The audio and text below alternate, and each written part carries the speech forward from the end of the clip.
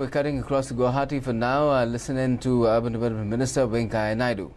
1,30,000. And then we give 2.30 lakh subsidy for people who want to independently construct the houses if their income is below 6 lakhs.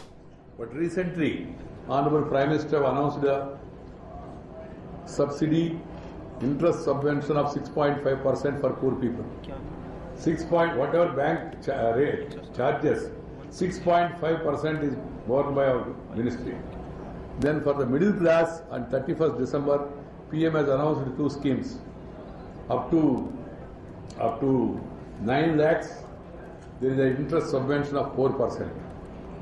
And up to 12 lakhs, there is an interest subvention of 3%. Suppose if the bank interest rate is 9.5, for one category of people, it will be 5%. For other category of people, it will be 6.5%. Because there is interest subsidy given by our ministry, we will put it in the account directly upfront. So this, today, the banks and the housing bank and also the housing federations, corporations, they all sat together. Since morning they have been working. And now, in my presence, they have all signed 12 memorandum of understanding has been signed between financing companies and HUDCO and National Housing Bank.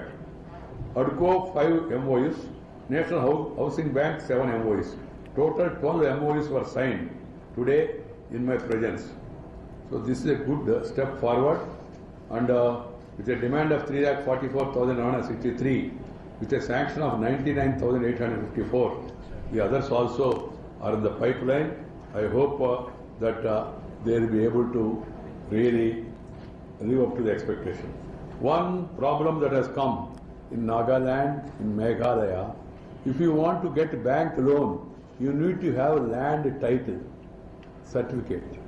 Without that, bank will not give loan. So Nagaland and Meghalaya explained to us, here, unlike other states, the land do not belong to state.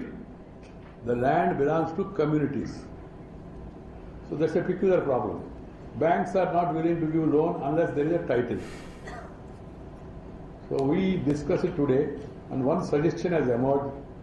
We will talk to banks at the national level with Finance Minister also. If the communities, if they give a certificate of possession of the land for the beneficiary, that should suffice. After all, as per the Constitution, the land rights are in the domain of the local communities. So we have come out with an idea. After I go back, I will discuss with the Finance Minister and also the national banks, and then try to convince them that they should act on that with a possession certificate. What we call as possession. If the community gives that so-and-so land is in the possession of Subbarao or whatever his name is, then bank must give him loan.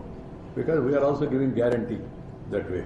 That's one issue that has come to our notice. And then some states, of course, represented saying that, sir, it should be 90-10 for all schemes, which is not possible because I explained to them, as far as the Amrut is concerned, 90-10. That is under my ministry. But other schemes are approved by the cabinet. I cannot take decision. And moreover, after Narendra Modi ji became Prime Minister, I will explain you, try to understand. Earlier, center was having 100 rupees. For example, 100 rupees in its hand. Center used to give 30 rupees to states through Finance Commission. Keep 70 rupees with it. And then give money, share the money with the schemes.